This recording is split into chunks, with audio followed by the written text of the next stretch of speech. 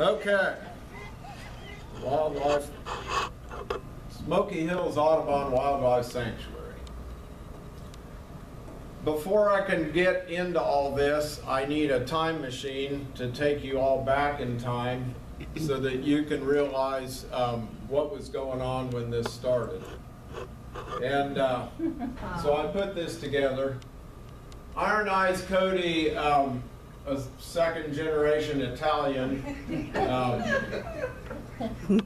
his message was running on television all the time and was voted by the Ad Council one of the 50 greatest advertisements of all time. So when you turned on TV, you saw the Indian crying with the trash being thrown at his feet. And then John Duschendorf, D-E-U-T-S-C-H-E-N-D-O-R-F, Jr., who later changed his name to John Denver. The 40s, Elvis Presley, the 60s had the Beatles, and the 70s had John Denver. And he was literally everywhere. He hosted the Tonight Show. He had 4 #1 songs, 3 #1 albums. You couldn't turn on your radio without hearing somebody talking about Rocky Mountain High. And I just pointed this out, that this is the camera that most people carried with them. I put that in there for Scott's benefit because he's a photographer, and we'll get to that just here in just a second. And the other thing was Earth Day had been conceived in 1970. I think Ted Zerger's back here somewhere. He was a hippie, real long hair, and before he became a math teacher. So all that was going on, and it was in this climate of John Denver and the Muppets and stuff, and the Earth Day and everything, that out of all this was born this Smoky Hills Audubon, and now it'll be a brief history. No fake news. This is all sourced from the Audubon Society's one-of-a-kind materials. Do not remove from the Audubon Library. So whoever took those is in trouble. The earliest beginnings of the Audubon Society were in 1974. Smoky Hill.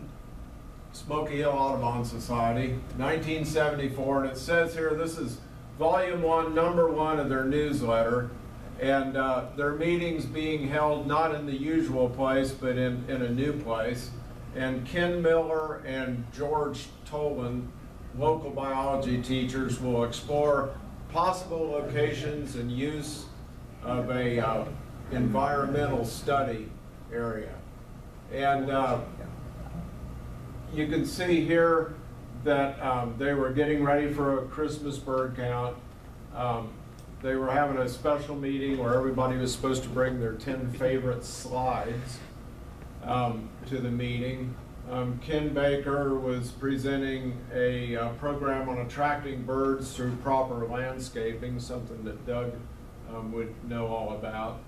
And they've identified that they want to have a nature area for the biology students to study, what they called an outdoor classroom. And so from the very beginning, they had a specific goal, and that goal was to put together a program where kids could learn about nature. George Tolan was a biology teacher. It says, with forceful simplicity, George demonstrated the potential value of an outdoor environmental study area. Ken Miller and Tolan then explained the history of their efforts, so apparently it had been going on for a while, to have a designated study area set aside near each of the 2 high schools. And they were going to talk to the administration, and they had the Bicentennial Commission was behind it, and all of these groups were working together to come up with this. So their focus at the beginning were educational opportunities. They were talking about riverbank development just as we are today. They wanted to establish an Audubon library. Keep in mind, no internet. You know, the only way you could find out anything was you had to have a book to read. And so they wanted to put together an Audubon library. They had the Audubon film series. Remember, back then, you didn't have the Discovery Channel, you didn't have the Animal Planet. All you had was CBS, NBC, ABC, and that was it. So people wanting to know about the environment and stuff would come to the Smoky Hill Audubon meetings. They dove right into legislative issues, and of course they kept track of bird sightings.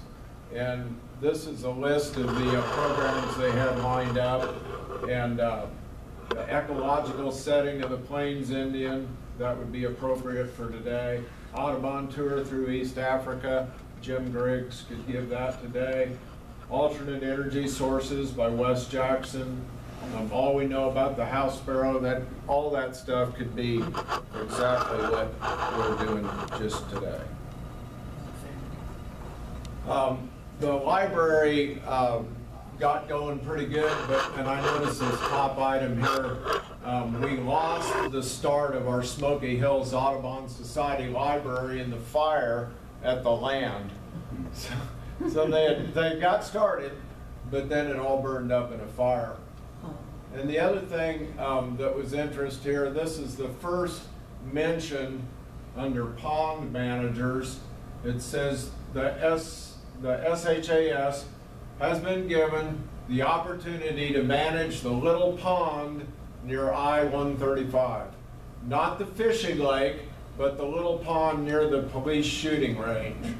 A committee is now being formed to make plans for the care of this pond. And we're hoping to plant and encourage habits that will, of course, invite our feathered friends. If you want to identify with that project, talk to Ann Corder. So 1976, they were just starting. She lives in Florida now, Mark. Oh, she does? She does, yeah. Okay, I did not know that.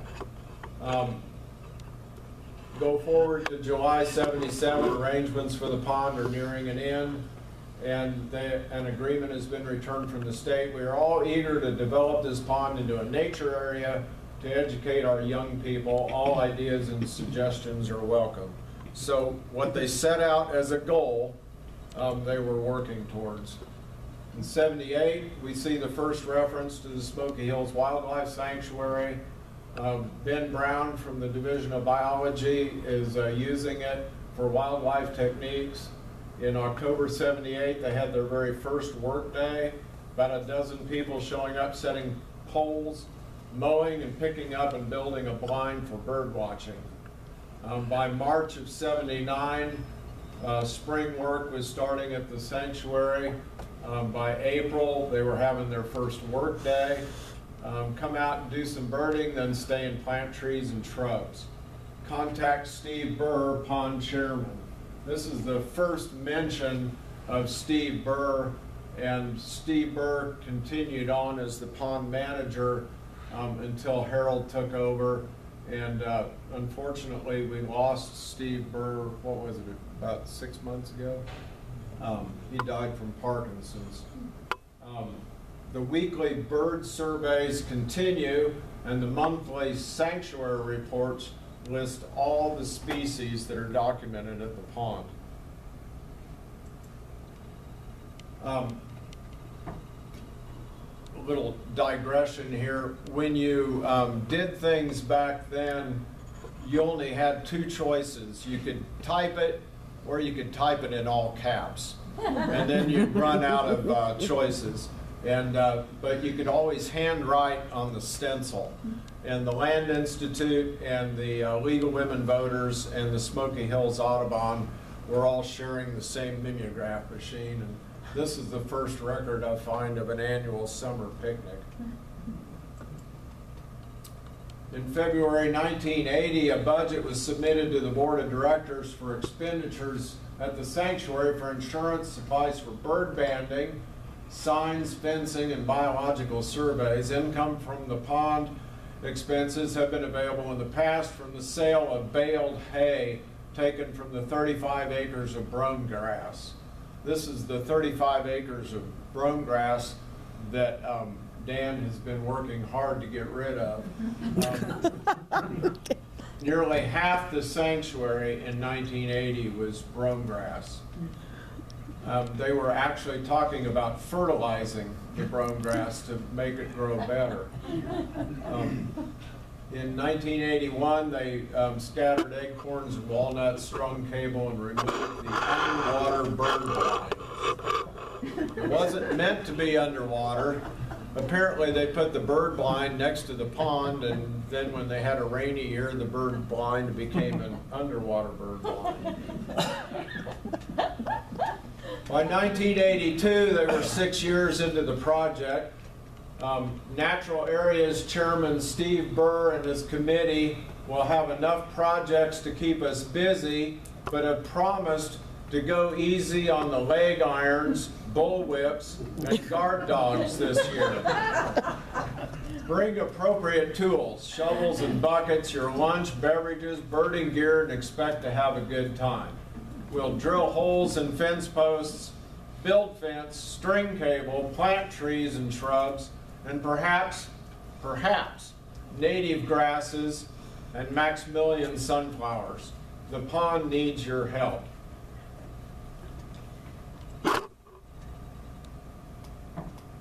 1985,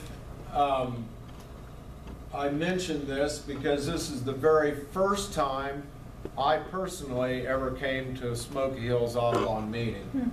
It was the 200th anniversary of James Audubon, his birthday, I should say. They were serving birthday cake, and they had a live eagle, and it was held in room 201, which is the big room as you come in over here on the west. And, you know, life is a circle, and who would have thought back the eagle flap its wings that in 2017 that I would be giving a talk at an Audubon meeting. I never would have thought of it. By 1997, the sanctuary had become known as the Pond, and Harold Lear had been taking care of it. I can't read any of that from here, so I'll skip all that, which is to your benefit. But down here, there's a quote from Marge Streckfuss that says that all this work has been done to create a sanctuary principally for the wildlife. You know, it's okay if you come out here, call and get permission first, but primarily the focus of the group at that time was that this should be a sanctuary for animals. Then along comes Doug Riddick. Doug opened up, what was the name of the store, Doug? The Wild Bird Crossing. And he sold everybody in town a pair of binoculars and said if you just throw birdseed out on your driveway, the birds will show up. And he got the whole town invited to take bird walks and stuff, and really got this movement of everybody should be involved with birds. And as a result, the sanctuary came about in more of a public venue. And those of you who didn't know Harold Lear would have enjoyed him. Harold was a scoutmaster, and he took on the wildlife sanctuary from Steve Burr and really enjoyed taking people out there and showing them around. And he knew the names of every plant, every tree, And he loved to open up the birdhouses and show you the nests and all that kind of stuff, and just really enjoyed it. And in 2011, Judy Collins presented Harold with a certificate for his years of service because he had really been a driving force. And he loved to come up with games. This one involved throwing tennis balls that were held together with rope into a bucket.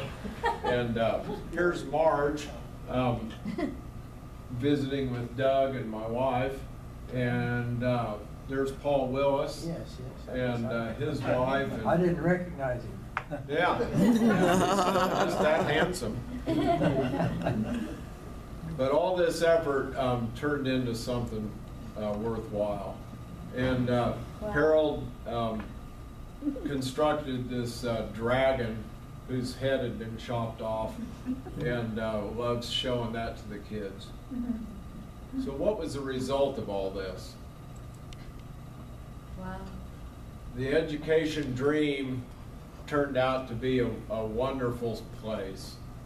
The brome grass turned into tall, big blue stem, Indian grass, goldenrod, wildflowers everywhere. The pond is a wonderful thing. Sneezeweed, bluebirds feeding their young, frogs. You don't go to a pond very often in the country anymore that's got frogs. These are pictures taken by Audubon members. Wow. The Canada geese. I hope for a better picture. This is, what's that bird? Kingfisher. Kingfisher, and he's got a fish stuck on his beak. Yes. It's a wonderful picture. I wish I would have had a higher resolution picture.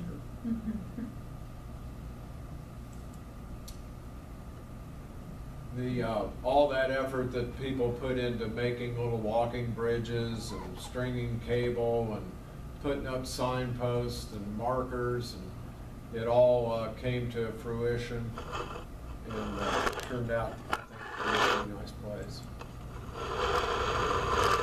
And Doug continues to go out there and plant seeds and distribute seeds and stuff. And this is probably the largest group of people. That's the Salina Hiking Club that I've ever seen out at the sanctuary. What kind of butterfly was that? That was a morning cloak. Morning cloak? Yes. Is it a Pretty rare. I hardly ever see them. You right? don't see them very often out in the open like that, and that one was on a blue spruce tree there by the shed.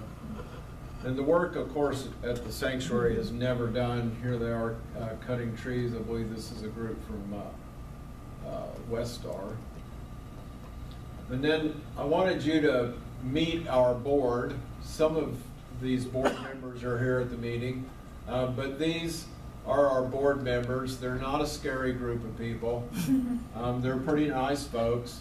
And here we are getting together for a couple of board meetings.